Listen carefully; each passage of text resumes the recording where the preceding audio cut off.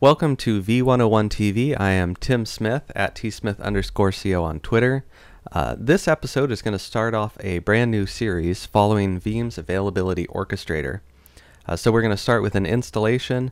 Next video will cover configuration, and then we'll go through some failover steps and recoveries. So the first step is obviously to download the ISO file from Veeam's website and mount it here.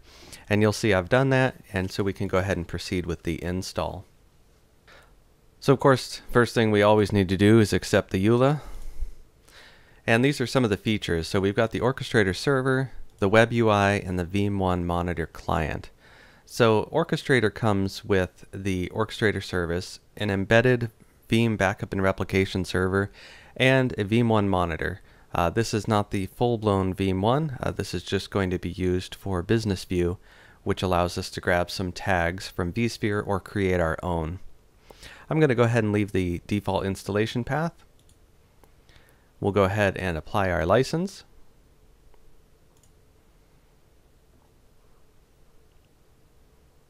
And you can see, just like previous Veeam products, we go ahead and look at dependencies, and if they're not there, we can go ahead and install them.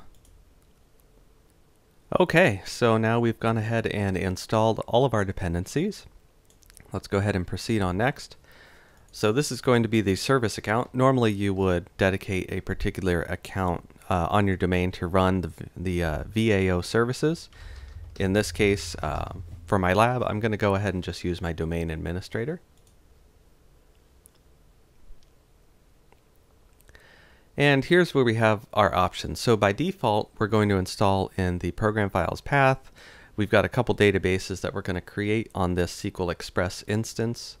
And also we have, just like in VBR, our catalog path, our NFS data store for vPower NFS. We can go ahead and specify additional settings if we're going to have an external SQL server, which you would want to do in production. Since this is a lab, I'm going to go ahead and use the SQL Express version and keep all these defaults. And so now we're going to go ahead and install SQL 2012 Service Pack 3 first. Then we'll go ahead and install Availability Orchestrator, the embedded Veeam backup and replication server, and Veeam 1 monitor. This process can take a little bit of time since it's these three packages, so we'll go ahead and speed up this video.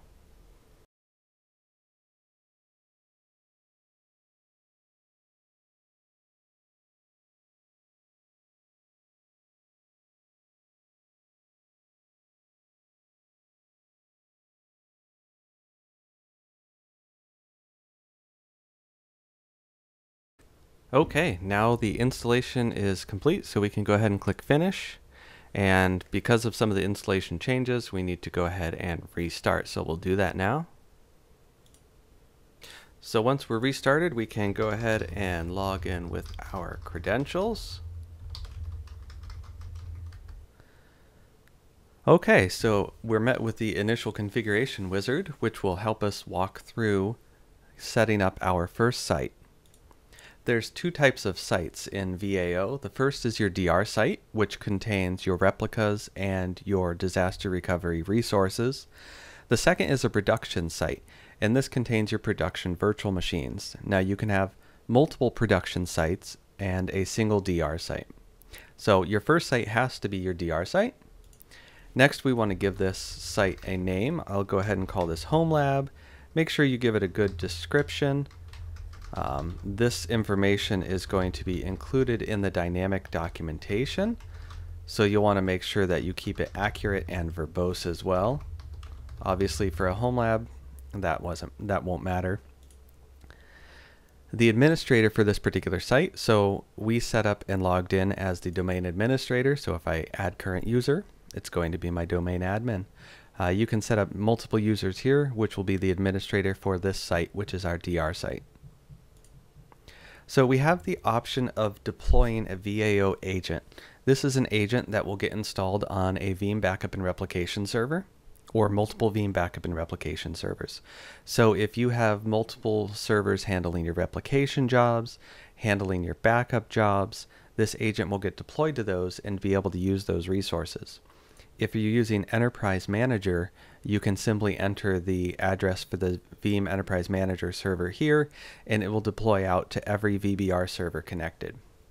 The reason that we want this agent in there is because this agent is going to be responsible for orchestrating recovery of replication jobs, so they're failovers, but also it's going to grab saved credentials from your backup environment. So when you're backing up your virtual machines, you have application-aware processing, you're going to be having those credentials saved for that. This can import it so those credentials can be used for your replication jobs, and specifically the test lab portion of those, so we can run some tests. I'm going to just use the embedded VBR to define my replication jobs, so I'm going to go ahead and choose skip here. Now the items that were skipped were the remote access credentials, service credentials, synchronized credentials. Those are all relating to accessing the VBR console. Last is our vCenter server. So I'm going to go ahead and enter in credentials here to attach to my VCSA server. This is going to be my VCSA server in production. Normally you would want to attach to your DR, but since I'm going to be running a single site, I'm actually going to attach both vCenter servers in. So to start with, we'll go ahead and attach the one, and once we're in the configuration of the main product, we'll be able to add that in. So clicking next, it's going to go ahead and connect to that vCenter server, add it into inventory, and then we'll come up on our summary. So here, we've got our server name, the site description, all the information we entered in above. The last thing to do is click finish and it'll apply it to us. So now when we go to this URL in the future, server name :9898, we'll be able to go in, define failover plans, add inventory, add in our virtual labs, and etc. So that finishes up the initial installation and configuration of VAO, and the second server will log in and we'll start the continued configuration of setting up failover plans and virtual labs. Be sure to subscribe so you can follow along in this series. Thanks.